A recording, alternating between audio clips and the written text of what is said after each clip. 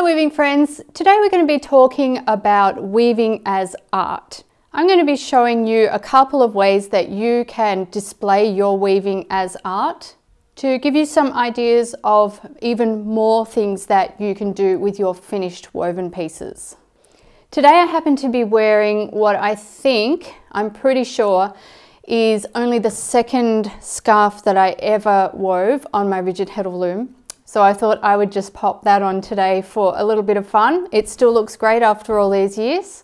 And I'm actually drinking coffee. I should be probably drinking herbal tea or water or something like that. I do have some water over there, but today I just feel like I need coffee. This is my overshot mug, coffee mug. This is from my Society 6 merchandise store. It's a little bit confusing. I have two merchandise stores and you probably think, well, why would you have two? It's because they both have different products and I really like both of the products that each of them have. So Society 6 has these really good 15-ounce coffee mugs. And if you're like me, you really appreciate a 15-ounce coffee mug. They also have smaller 11-ounce coffee mugs. But my other merchandise store only has the smaller coffee mugs. I'll leave the links to my stores down below if you're interested in having a look. One way that I've found that is really effective for being able to show your woven pieces on a wall using quilt hangers. I've got an example of that right here. This is a Croquebrod piece that is from my Croquebrod 101 online class. That'll be linked down below as well. But I've got this cute little quilt hanger here. You can get them in all different sizes, depending on whether you've got a mini quilt or a really big bed-size quilt. And they're a really nice way to display quilts, and they usually have these ornate tops, which are really lovely as well. And so if you're lucky enough to find a good variety of these, you can often choose a top that kind of suits the theme of your piece, if that's something that you want to do. Or otherwise you can get a more plain looking one, but they're a really good idea. So for this particular piece, because it's Croquebrod, it's really lends itself very well to hanging on a wall because it's quite heavy and thick. And all I did to actually hang it on this hanger, it's got this little roll here, is just to turn the fabric over. And if you turn it over, you can see just a little tiny seam there that I just hand sewed. So I basically wove a bit of extra fabric at the top of the piece, bent that over the roller and hand sewed it. Very easy and simple way to do it. That's not specifically what I'm going to be talking about today, but that's just one other option that I think is really lovely. So the option that I'm mainly going to be looking at today is framing. And I found this frame at an op shop. It was about $2. So if you're looking for frames for your work, check out your op shops or your thrift stores first, because if I bought this new, it would probably be, I don't know, $30 or something, as opposed to the $2 that I got it for. And this one came in its wrapping, so it was all in plastic wrapping, nothing's been damaged. And I really like the idea of this circle cutout. Now, if you couldn't find a frame like this, and I did actually have a look on Amazon earlier today to see whether I could see anything that was either exactly the same or similar to this. And I don't know whether I was using the incorrect phrases or terminology. You know how phrases can change from country to country, but I couldn't find any frames exactly like this. But this one is basically sold as a art craft frame, and it says to suit all tapestries and embroideries. The idea of this one is it's got the mat and the circle cutout, and it's also got the backing on it. It came with a little wire and hooks if you want to, in case you want to hang it up on the wall as well. I'm probably just going to be sitting mine on a ledge, I think. But it doesn't come, or at least this one didn't come with a glass cover, which is purposeful because if you've got something like an embroidery or a tapestry, there's usually a bit of texture involved. certainly a bit of thickness involved. And with an embroidery, you're definitely going to have little raised areas. You don't want glass pressing down straight on that. Now, while I was on Amazon earlier, I did find a bunch of different frames, and I thought another really good option for framing your weaving would be the box frames. Now, they're frames that have like a bit of a built-up frame at the sides, and where the work sits is kind of at the back of the frame. And so it's kind of recessed in the frame. They are often sold for craft projects, for any kind of work that is raised up, say stump work, embroidery, things like that. And they will often have a glass front on it, but it's fine to have the glass front because it doesn't touch the work, because you've got that extra room, hence the name box frame. So I'm going to leave some links down below for possible frames that you could look at. But as I said, always go looking at your thrift store first, and you may find something that's really suitable. The first thing I did in thinking about this frame, I have had this frame sitting around for a little while, not knowing exactly what to do with it. But another thing that I have sitting around in my studio is tons and tons of samples, woven samples, and a lot of these are from classes that I've done. And so I need to kind of keep the samples as a reference point, especially if, well, not just for me, but for students as well, so that I can look back at my samples and help students if they need help with different areas. So then I'm left with a lot of these samples, which are very good and very valuable, but I'm not always sure what to do with them. So for example, this one just kind of hangs from a bookshelf because I particularly like it. This one here has been folded up on a shelf sitting around. This one has been folded away in a box, and I have a huge box full of samples, full to overflowing. In fact, I need another box.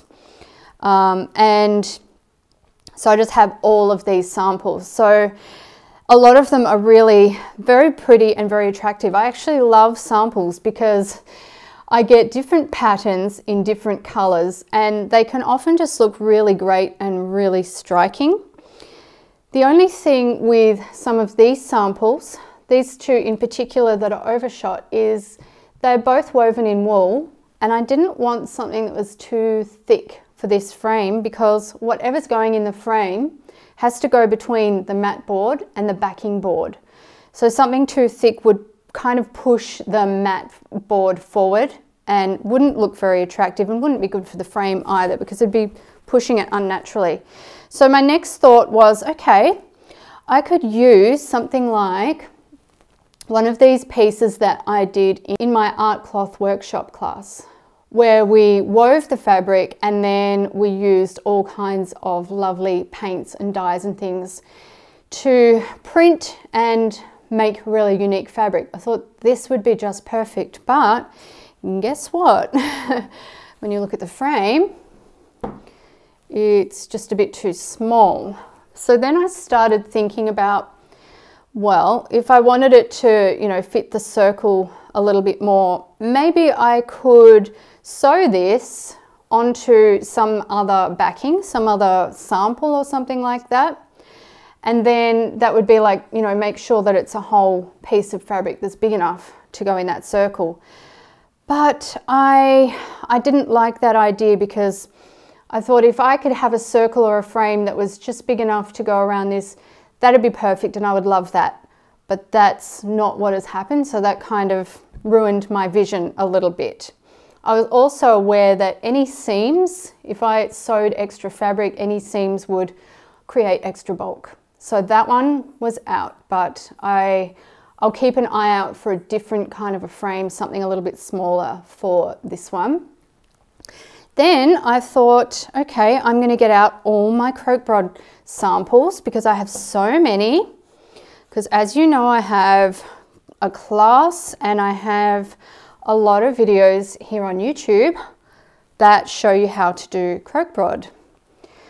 So these are great, very striking, very bold, and I like the idea of having a striking bold piece in a frame, but again, none of them quite fit the space. So this one, too narrow, and this one's really thick as well. And these two are too narrow as well. And then I thought of, again, kind of, you know, joining pieces or doing something like that. And I just thought, no, I can't do that. There's too much thickness there. So that one went out. Then I thought of, I've got this really lovely crackle weave piece. This was done with really, really fine merino warp and then a variety of some fine and some thicker wefts. And I got a lot of really pretty patterns out of that. Two problems with this one. Again, not quite thick enough to fit the circle. And also this sample had a threading error running right through the middle. And because it was just a sample, I thought, I'm not going to fix that. I can't be bothered. It's okay. I can live with it. But I know that if I put this in a frame, even if I could make it work with the size, I would be forever looking at that fault going through the middle. It's just immediately what my eye is attracted to. It's my fault. I should have fixed it when I had the chance and I didn't. Anyway, so that piece is out. Then I thought of my monk's belt samplers. Again, got some gorgeous monk's belt samplers, and they are really bold, beautiful, colourful patterns. Again, just didn't have that right size. I think something like this piece here, if it was the full size, it would just be wonderful. But, or that one, that would look so good in a frame. But no, it was not meant to be. So that leaves me with two more pieces, and I have a lot more samplers, believe me, but I only selected the ones that I thought would be most suitable for this particular job. So I've got this summer and winter sampler, and I thought maybe that one could go in. So I'm going to give that a try. It's a good thickness. It's not too thick. It's quite a thin fabric. It's got a nice bold pattern. The only thing with this one is you can see the motifs. It would be hard to get them matched up in the middle. I don't know, would it?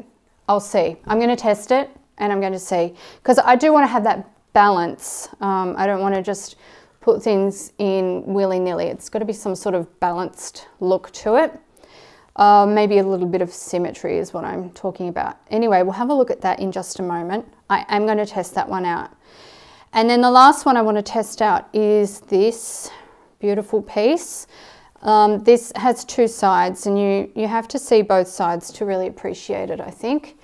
So this is the side where you can see mostly the weft with all those lovely colours.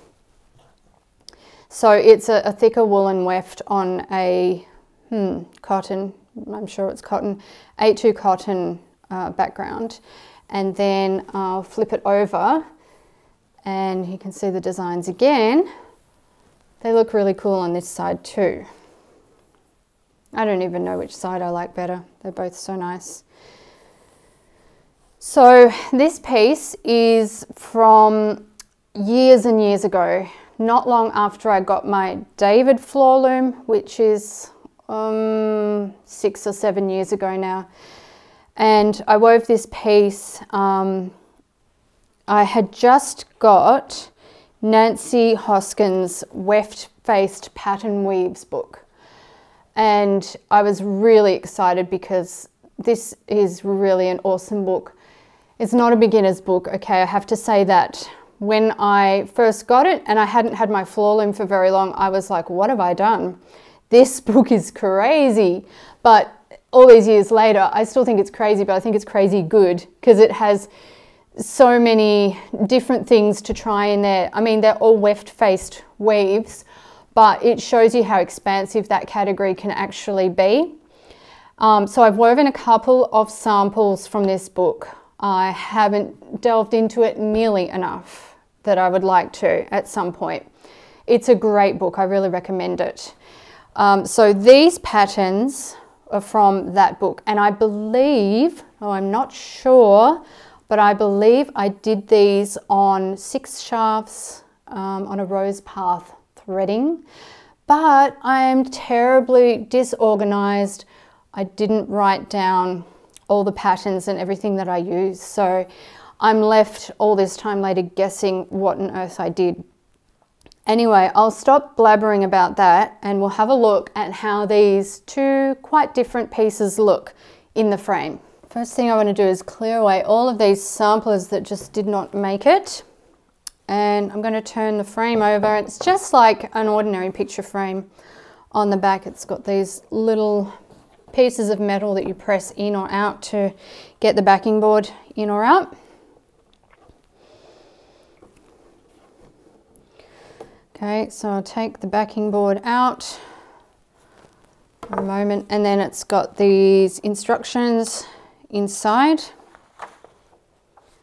and then it's just got the circle like so. So to test out how things are going to look, I can just lay my fabric in there. Obviously, whichever one I choose, I'm going to have to cut it to size a little bit more. And then I'm actually going to lace it onto the backing board. But I'll show you more about that when we get to it. I have to make a decision first. So I'll try and line these up somewhere in the middle.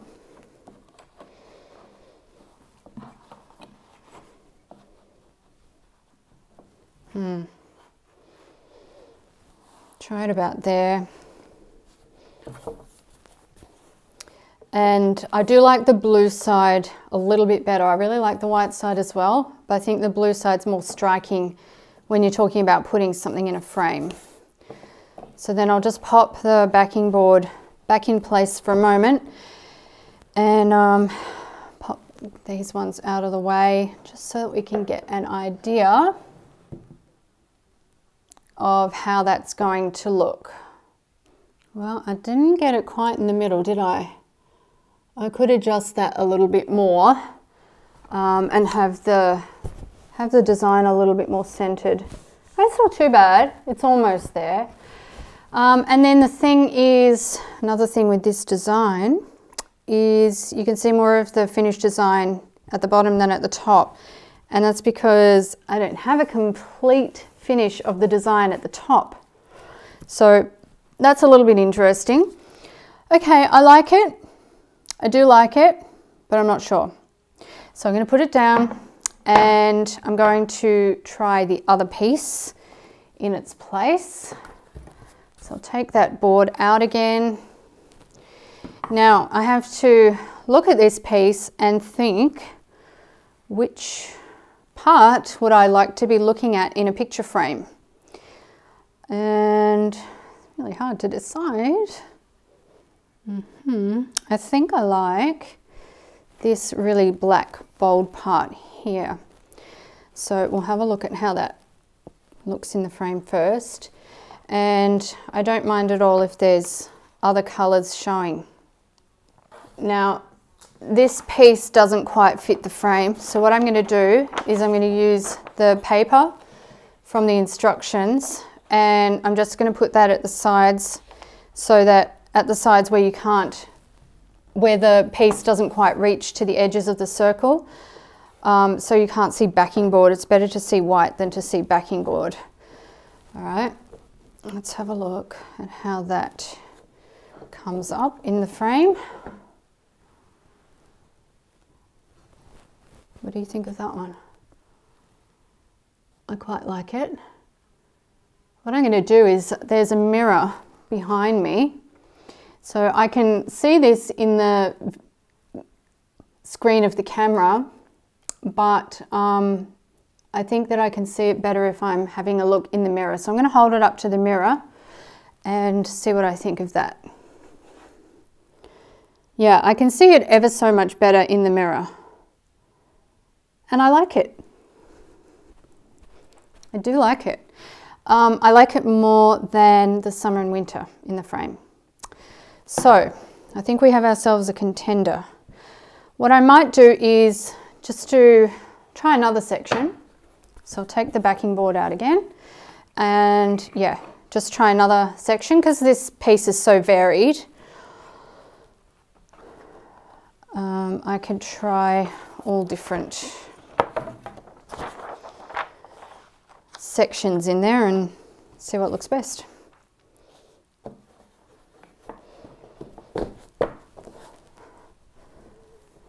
Alright, let's have a look at that one. That's another possibility. Again, I'm going to go to my mirror. No, I definitely like the black part that I had in there before. This is still really nice, but I prefer the black. So now that I've decided, I have to do a little bit of fiddling about in a few different ways. Firstly, I'm going to make sure that the placement is right. So to see exactly which part of the cloth I need in order for it to look a certain way, the way that I want it to. So I'll turn that over again. And yeah, so I want to make sure that everything's kind of straight and that the parts of the design that I want to show most are showing. So this little bit at the top right here, it's kind of a greenish color, and I don't like the way those floats look. So what I want to do is bring the whole design up a little bit so that it's showing more of the bottom part of the design. So this is just mucking around to get the right placement before I actually cut or separate anything. So that was that green there, and I'm going to just take that down so that the green section, which is this part here, is eliminated. Then I will try again to see how it looks. If you're going to be cutting your pieces up, it's not something that you want to get wrong, that you end up with the wrong part of the design or that you cut off too much or whatever happens. So it's worth taking a bit of extra time to make sure that's better. So now I'm having trouble keeping it in place because the fabric's really thick in some places, but the places that I want to display, the fabric's not so thick. It's just these other pieces. They're going to be gone. They're going to be cut up. So although it doesn't quite meet the circle at the sides, I'm not too fussed about that because I think it looks okay with the white background, and I'm happy enough with that. All right, so the next thing I need to do is I need to make this fabric taut. At the moment, can you see how it's moving? Because it's just a flat piece of fabric on a piece of backing board. So I need to make it taut so it's going to stay still. I've even got some little bumps up here and ripples, and that doesn't look so good in a frame. So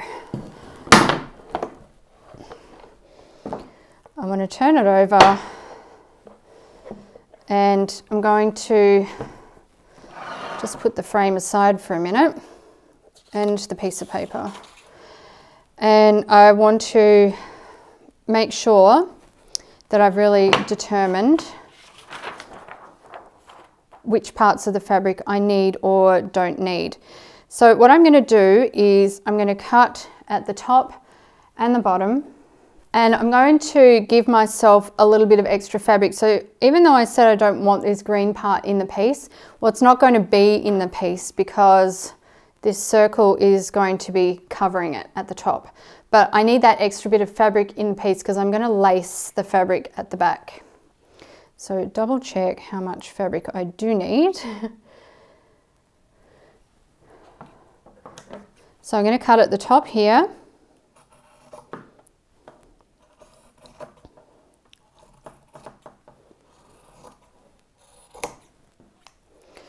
And then at the bottom, I'm going to cut between this green.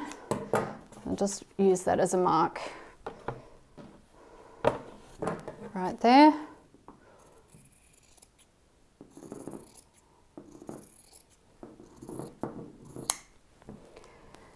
Okay, so this is my piece that's going to be showing in the circle of the frame. And what I'm going to do now is, to protect my fabric, I'm going to serge these edges, and I'm also going to serge the edges of the pieces that I cut off, because I still want to keep these. I'm not going to throw these out or get rid of them or anything, because they're my reference points for when I go back to doing this kind of work again. If I leave that, it's going to be okay for a while, but eventually it's probably going to unravel, and I just want to have that protection for them. So that's my next job, is to serge all 3 of these pieces.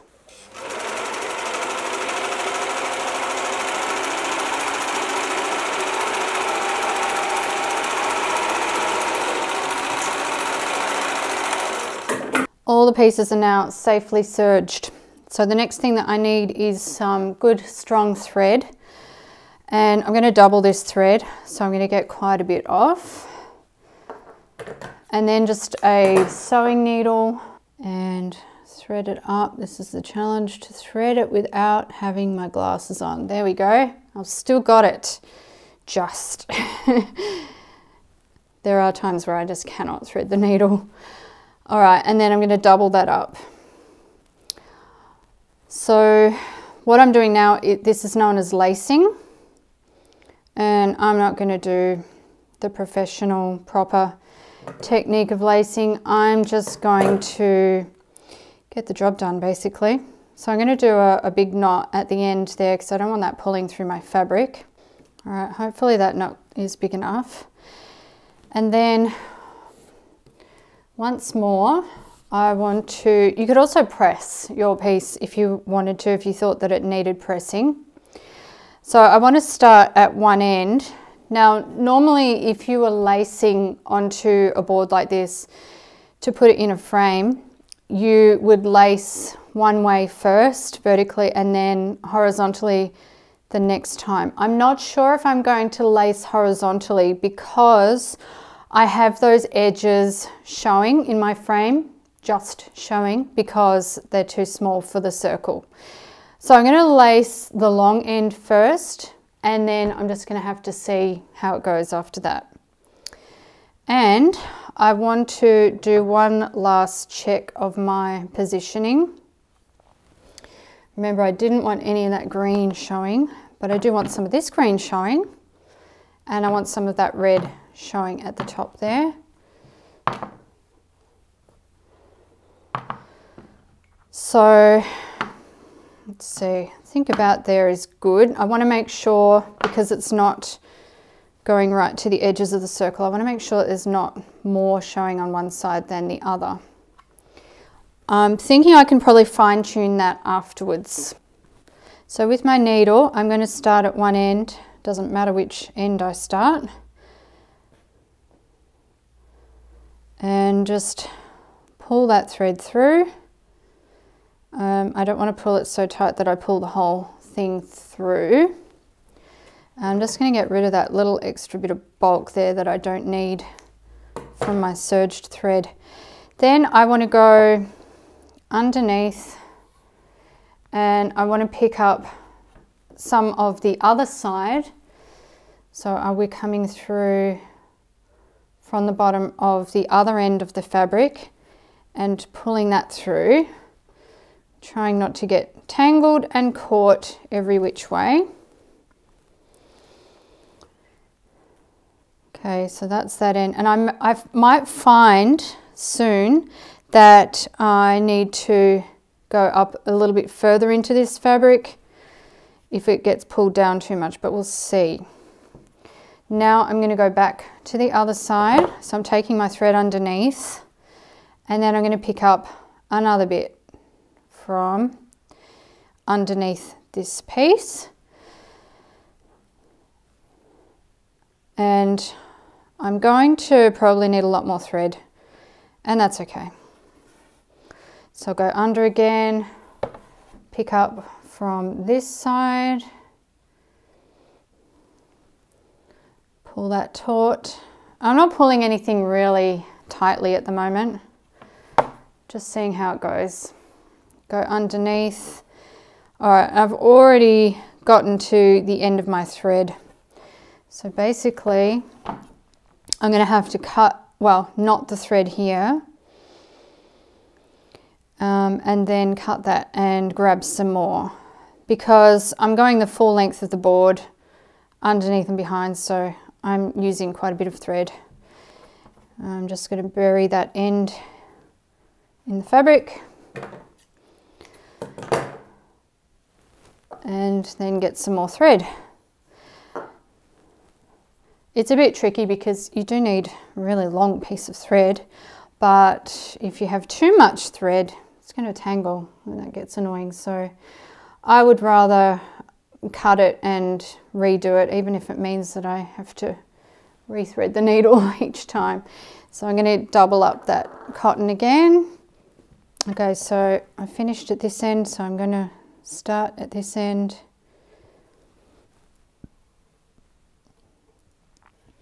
And then go underneath. In a moment, I'll turn this over to show you how it actually looks on the underside. Don't want to turn it over just yet, because otherwise I'll sort of lose my placement because my fabric might move. Okay. Back. And you know how far apart you put your stitches, it's just up to you. You have to see, you know, it depends on the individual fabric you're working with.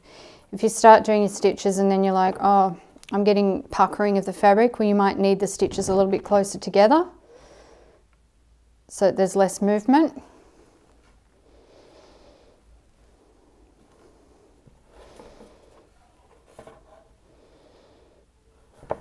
Okay, so my last stitch was there, and I need to refresh my thread once more, so I'll knot that off again.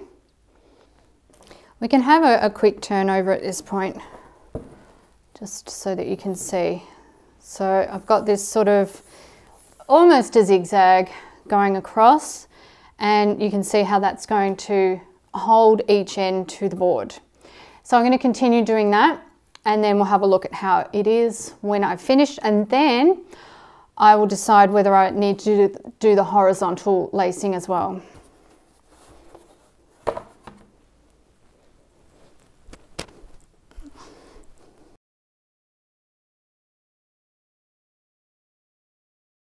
All my lacing's done. I can see that the piece has moved a little bit, but I haven't done any horizontal lashing, so it's okay. I'm going to turn it over, and that's what it looks like now, if you can see that. I've got my cotton running up and down all the way across, and I'm just going to try to reposition this a little bit if I can. All right, we'll see how it looks anyway. It's come out quite nice and flat, which is great. And I've just realized something silly I've done. This paper was supposed to be underneath here to make it white, and it's a bit late. I might be able to slip it in there, but I'm going to see how it looks anyway in the frame first. If you make a mistake, first thing to do is try and work with it. If it doesn't work, then you think what you can do next. All right, so here I need to move my piece over a little bit because I've got this gap here and it's pretty obvious. So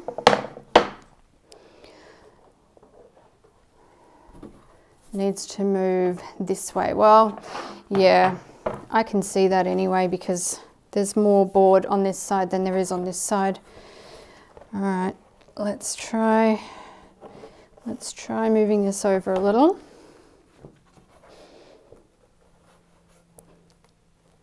I feel like I'm going to break the cotton if I do it too much.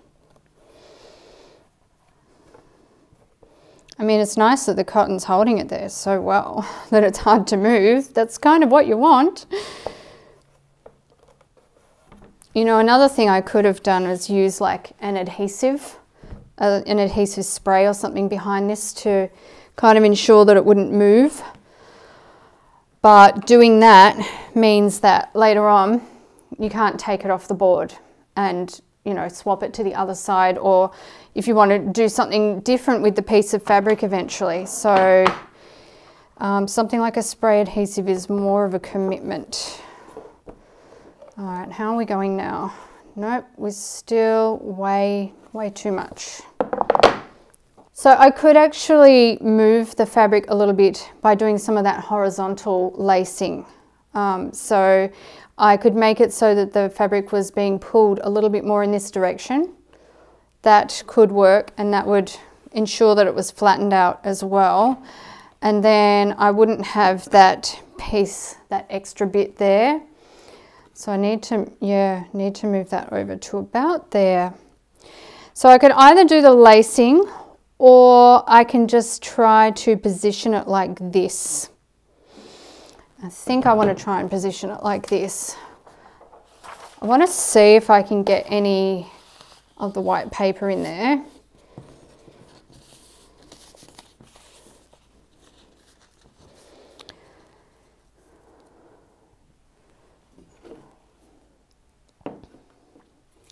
Wrong way, that way. And then as that might work, you know, that might work. If I can position the board from this side so that I can actually see how it needs to be adjusted as I'm kind of pressing it onto there.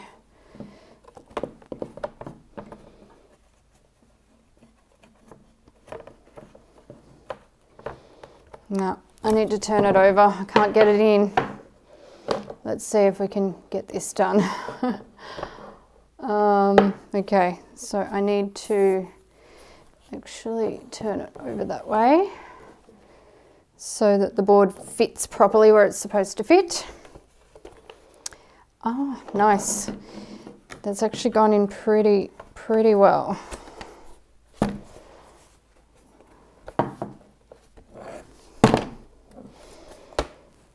Okay, so there's a tiny bit more on this side, but I think it's going to work out. Okay, so that's sort of tightly in place now. I don't want anything to move, so I'm going to put these little levers, these little metal prongs, back in place so that everything is nice and tight. And once that's done, because of my lacing here and because of the prongs holding the backing board nice and steady, which it is, we should have no movement. Now all I have to do is find a place for this to go in my studio. At some stage I would really like to hang this frame on the wall, but at the moment I don't have all of the back set up. It did come with one little hook. It was supposed to come with two hooks, so I'd have to find my own hooks to then hang the wire and then hang it on the wall. I'm sure I can make that happen at some stage. I think I'll get my husband onto that job. But I really love the way it looks right here, sitting on the ledge with a few other little art pieces and some of my handmade stuff around it. I'm really happy that I chose this particular piece of fabric because I think it just looks fantastic. And it's really given the fabric piece a new lease on life. Another cool thing is, because it's not really directional, I could put it that way, I could put it that way, I could put it that way. I think I like this way or this way the best. I'm not sure.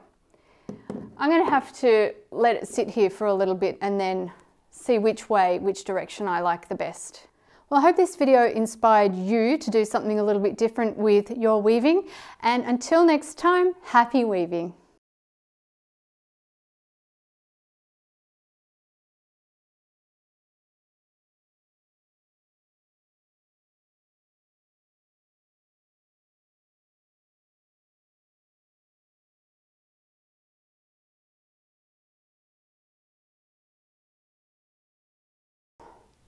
What do you call it? Oh, I can't remember what it's called. Let's see. Lacing. Lacing. Not lashing. Lacing. All right.